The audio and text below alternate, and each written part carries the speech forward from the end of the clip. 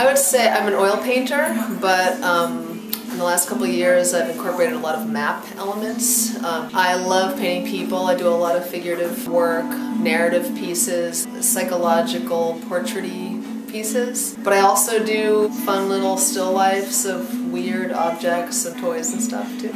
I think I like to kind of create this sort of humorous yet thoughtful and sometimes dark, I guess, I don't know, for lack of a better word. When I'm painting, I don't like to take things too seriously, so even when I'm like heavily into the subject matter, I need to lighten it up in some way. You know, people, when they come by my place, everybody is just amazed at how many people are making art in their neighborhood. So it's fun to see that and realize that Austin is such an art community.